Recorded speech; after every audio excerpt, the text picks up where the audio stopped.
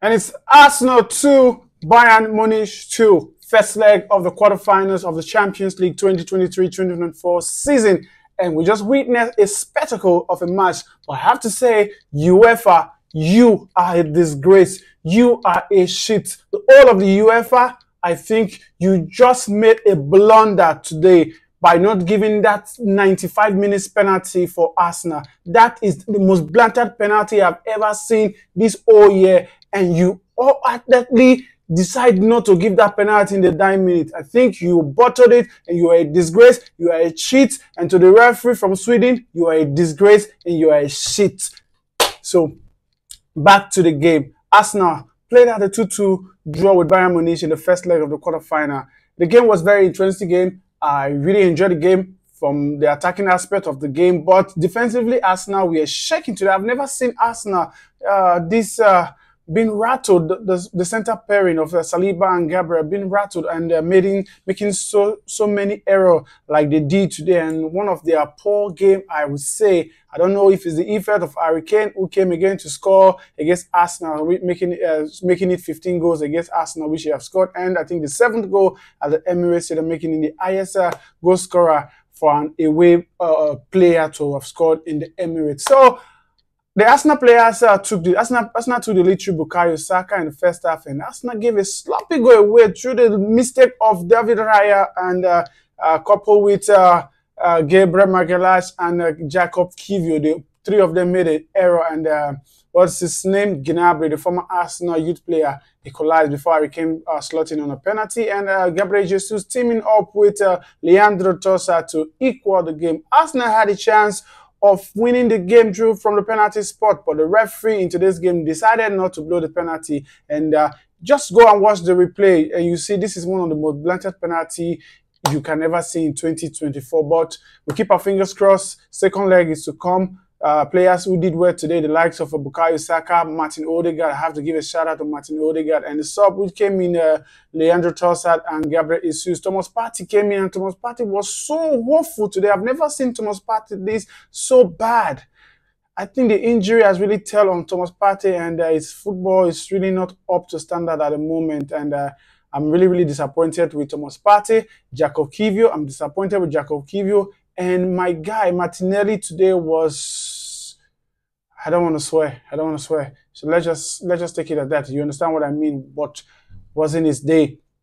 David Raya too made a blunder for the penalty. I don't know why he went so quick for the penalty of Harry Kane. He went so early, and Harry Kane just slot the ball in the opposite direction, making it 2-1 for Bayern Munich. Arsenal did fight in the second half to make it 2-2, and they will be feeling pain to have not been given that 95 minutes penalty by the Swedish referee today. So it's all to play in the second leg. Arsenal will be going there on the 17th of April. That's 2 days after my birthday. They will be playing the second leg at the Allianz Arena, where Bayern Munich will be hoping and praying that they don't meet a very painful Arsenal. Because if they do meet the painful Arsenal, promise you they are going to lose that game at the Allianz Arena. So Arsenal will play Aston Villa this week, which is on Sunday, 5 o'clock. So the return of the Premier League will be commencing at the end of this week. Manchester City, on the other hand, played at a 3-3 draw with Madrid. It was a very contested encounter between the two team giants of the Europe. Real Madrid came from behind in that game after going there, go down and taking the lead, and went a game behind before equalizing in that game. So the game ended in a 3-3 draw. So next week, the second leg will take place at the Etihad Stadium. So we'll see Manchester City who's going to take on Real Madrid, and Bayern Munich will take on Arsenal in the second game. Also, before I end this video, I really want to big up the coach today, Mikel Arteta. Yes, Mikel Arteta's sub in today's game was really magnificent, and it really changed the game for Arsenal, because if not for his substitute which he made, bringing on Zinchenko to control the game for Arsenal and taking off Gabriel Martinelli and Jorginho and bringing up Jesus and Leandro Trossard, I don't think Arsenal would have had anything to play for in the second leg. But kudos to all the players, kudos for their fighting spirit, And kudos to Declan Rice also for a fine game which he played today. And I'm happy none of them took a yellow card in this game.